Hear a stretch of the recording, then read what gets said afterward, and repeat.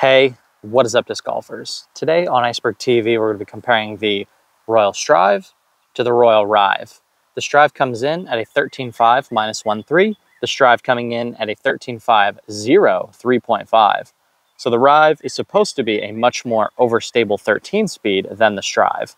I've been throwing this prototype Strive for between 3 and 4 months.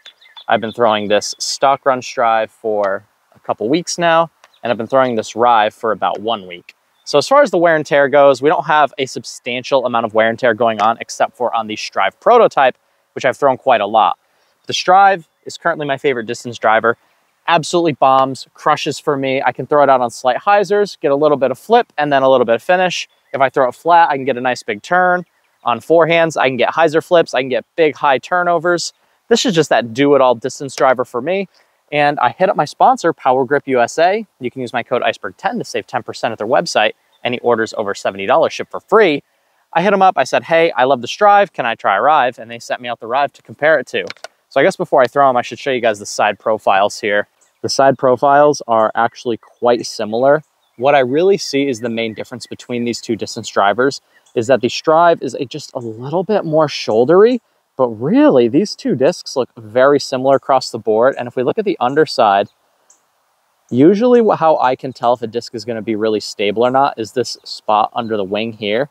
And normally very stable discs are very concave under here, but we don't really have that being the case today with the Rive. So I was surprised the first few times I threw this with how stable it actually was. The biggest difference being this little touch bit more downward moving shoulder here. So let's give these bad boys a throw. See how they're all flying. We'll go prototype, then we'll go stock Strive, then we'll go stock Rive.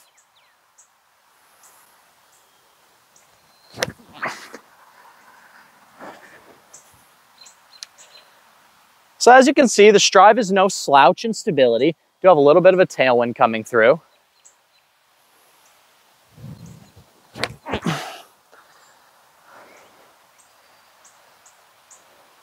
The Strive is by far my favorite distance driver right now. I've been throwing it really, really well out on the course. And now we've got the Rive here. Can really show you guys how stable this thing is.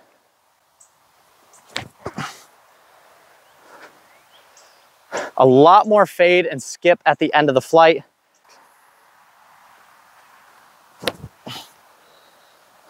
Quite a bit of hyzer, but you can see it popped up a little bit. Had a nice consistent finish at the end of the flight. Let's throw it a little bit more flat here.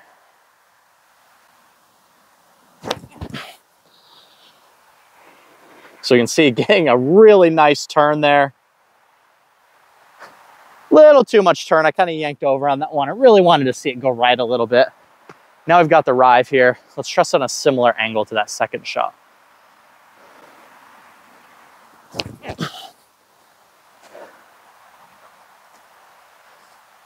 Not really wanting to turn at all, then finding a nice big fade and skip at the end of the flight.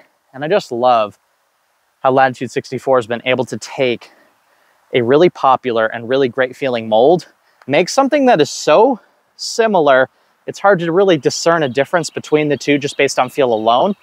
But then when you throw them, you can get two very different flights. And I love how I can go to those two discs, get that same comfortable feel in hand, but get the shot shape I'm looking for as well. That is just so handy out on the course.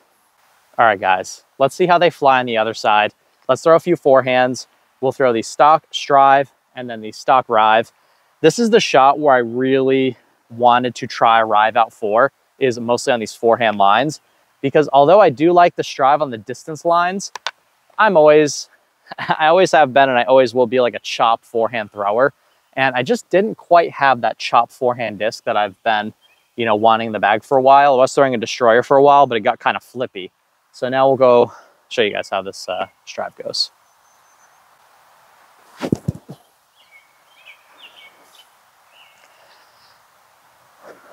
So the Strive's bomb for me on forehand as well. What I really wanted the Rive for was the more chop style forehand, like the Owen Scoggins, sort of over the top Anheuser forehand. So I'm really hoping these Rives can hold up to that Anheuser angle. Oh yeah, see, that's perfect. It's not so stupid overstable to where you're not going to get any distance and it's just going to crash. It's like that perfect stability where it wants to fight out the whole way through. When it comes to the forehand, I've always been a flex player. I always like to release them on Anheuser when I can. And that Rive is like absolutely perfect for that line for me.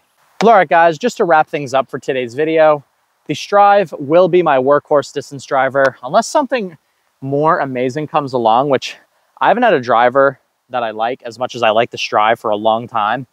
I've had so many different distance drivers come in and out of my bag, and it just really seems like this is the one for me.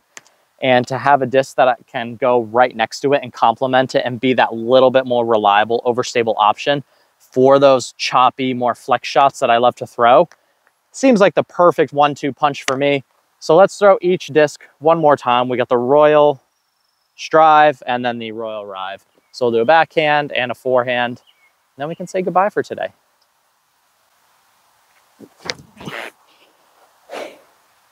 Oh yeah.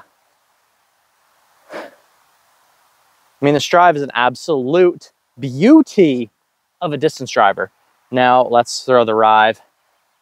I got to get used to having a driver that I can really trust. I can really trust this thing on a flex.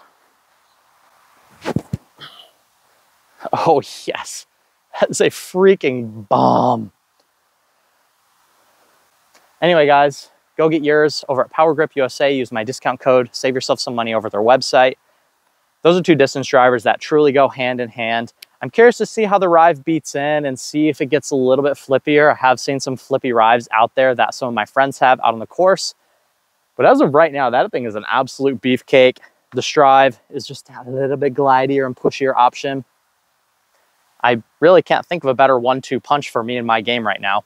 So anyway, go check out Power Grip. Go get your Berg Sport V4 over at bergsdiscsports.com. Use my code ICE20 to save 20% on anything over at their website. I'll see you guys in the next video. Thank you so much for watching, and take care.